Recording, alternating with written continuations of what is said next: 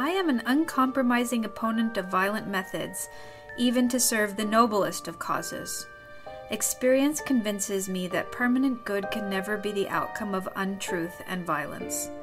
Even if my belief is a fond delusion, it will be admitted that it is a fascinating delusion. Gandhi, Young India, December 11th, 1924.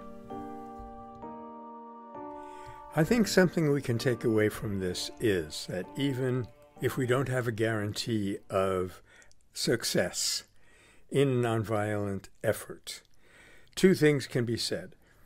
By using nonviolence, we have made the world a better place at some level of which we may not be aware. And the other thing is, often we're in a position where violence may work and nonviolence may work, but nonviolence is the more attractive, the more real, the more humane choice in all circumstances.